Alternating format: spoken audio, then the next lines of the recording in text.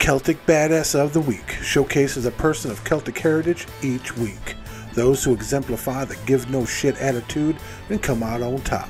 They may come from our past or our present, but rest assured they come from all walks of life and legend. They are men, women, even old ladies and pirate queens. Now you don't have to be a muscled up Celt in a fur kilt swinging a mighty sword. You can just be a 4'11" Welsh woman and suffragette who knows jujitsu. Now most of these badasses are all too real, and while some of these are only legend, they're badass legends. The only prerequisite is Celtic blood and badassedness. Calgacus, Scotland's first braveheart.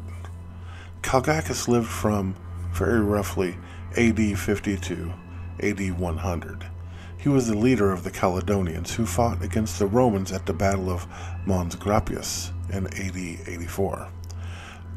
Calgacus appears as an important character in the biography of the Roman governor of Britain, Julius Agricola, De Vita et Moribus Julius Agricola, written by his son-in-law, Tacitus, the famous historian, in AD 98. Now, nothing else is known about him from any other source, and there has to be some question about whether he actually existed at all. If he didn't, then someone like him probably did. His name means the swordsman, and he was a real pain in the Romans' ass. The Roman conquest of Britain was a process that began with Julius Caesar's invasion in 56 BC. Then was completed in AD 43 under Emperor Claudius. However, it wasn't easy. A decisive battle ending the Boudican Rebellion took place in Roman Britain in AD 60 or 61, right around there, and pitted an alliance of British Celtic peoples led by Boudica against a Roman army led by Gaius Suetonius Paulinus. Although heavily outnumbered, the Romans decisively defeated the allied tribes, inflicting heavy losses on them and crushing the indigenous peoples of Britain, leading to the invasion of southern Britain being largely completed by 80 AD. It is believed that the Staingate, a road built from one side of Britain to the other, was probably built under the governorship of Agricola from 77 to 85 AD. During the reigns of the emperors Vespasian, Titus, and Domitian, it was built as a strategic road when the northern frontier was on the line of the Forth and Clyde, before the Hadrian or the Antonine walls were even built. The Staingate was an important Roman road built in what is now northern England. It linked two forts that guarded important river crossings: Corstopatum on the River Tyne in the east and situated on Deer Street, and Lugavalium on the River Eden in the west. It was important for the Romans to have this boundary before they moved on to the north of Britain, and that happened with the Battle of Mons Graupius. According to Tacitus, the Battle of Mons Graupius was a Roman military victory in what is now Scotland, taking place in AD 83 or AD 84. Now, Julius Agricola began his campaign to conquer the land we now call Scotland in AD 80. By the beginning of 84, they controlled everything up to the Tayside, and in that year pressed still further into northern Britain, trying to draw the main forces of the Caledonian leader Calgacus into open battle.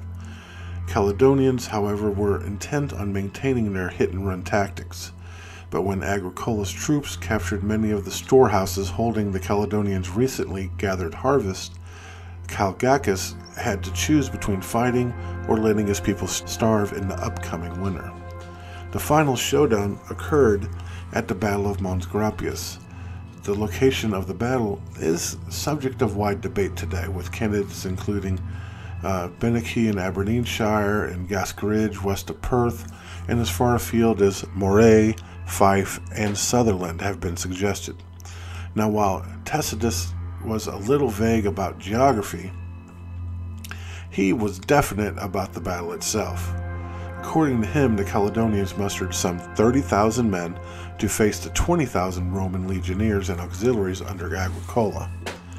The battle started with an exchange of missiles before the 8,000 Roman auxiliaries in the Roman front line attacked uphill, closing with the Caledonians to neutralize the latter's longswords. The 3,000 Roman cavalry then outflanked the Caledonians, causing them to break and flee. The main body of the Roman army at Mons Graupius, the 9,000 men of the legions, were held in reserve and took no active part in the battle. By Tacitus' account, the battle cost the lives of 10,000 Caledonians and just 360 Romans. The remaining 20,000 Caledonians simply melted away into the hills. No mention is made of the death or capture of Calgacus, and he was among those who survived.